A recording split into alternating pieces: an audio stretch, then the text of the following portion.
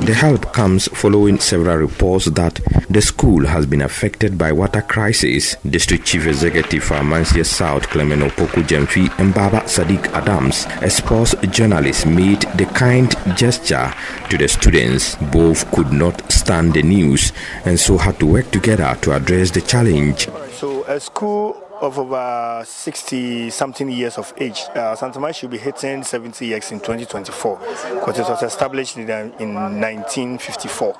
So certainly there are other prominent old students out there.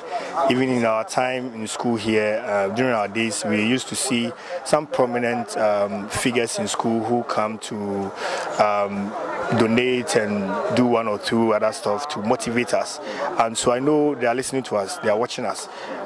I've also read from the media that other year groups of this very school are also doing their very best to make sure that the school is in good shape. They are looking at other support to address the challenges of the school. Definitely, we've taken a tour of the school and we've seen some challenges. The headmaster has also confirmed them. And we think that first of all, there is a refuse dump just in sight once you enter the school, and that's not good for the image of the school. They've asked for an incinerator to be able to contain the refuse. And also, this is a school that was known for its sporting prowess, even when we were here and before we came and after we left.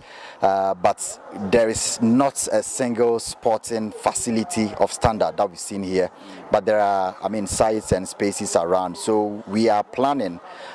We do not want to, preempt or just put ahead before we do, just like we did this one. But we think that the school definitely needs a sports complex or an astroturf where students can play and exhibit their sporting skills and social activities in the evenings and even in the afternoon. So, Headmaster of St. Thomas Senior High School, Mr. Nathaniel 𝗕cie𝘆𝘀𝗿, was grateful to the former students and encouraged them to do more. I have indicated already, the school wasn't originally designed to be a boarding school. And so our water supply system is not as it's supposed to be. So we now are close to about 4,000 in terms of student population.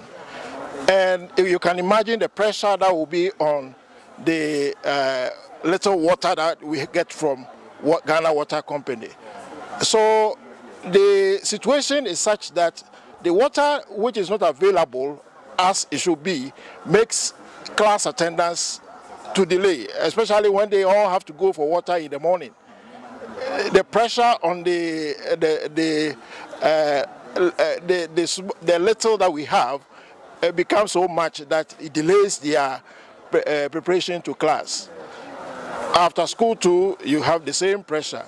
So that means that if you have several outlets of water, that will ease that problem, and then we will be able to enhance our teaching and learning encounter as early as we have to. He called on the government, non-governmental organizations and other individuals to come to the aid of the school. We request that government will also give attention to us as far as classroom is concerned. We need classroom.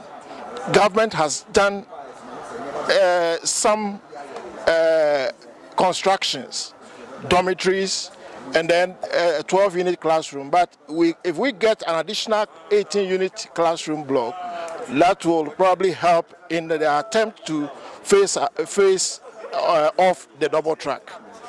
Some of the students also expressed their excitement about the support to the school. 𝗘𝘀𝗍𝗿, please.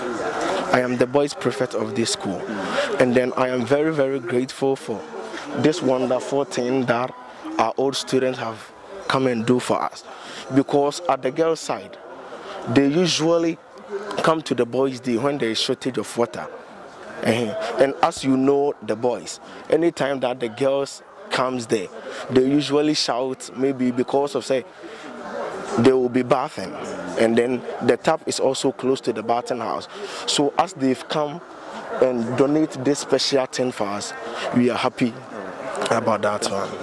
get water source and other things? Okay, the water, although we have waters here, but it's not enough for us. And sometimes after closing, you come to the dormitory and you see students lining up. Also, they must also be in a hurry to go for classes. But because of the lesser water boreholes in the dormitory, they'll be delaying for classes hours. Thank you so much. Please, water source. Okay, my name is 𝗕cie𝘆𝘀𝗿, and to tell you the truth, we are very much happy with this project that they've come up with right here. We are saying that we are much grateful. Like, words can't express how happy we are and our feelings to them, because we really needed it, and it was one major big problem in the school. So we are very, very much happy. A report by Mohammed NURUDEEN.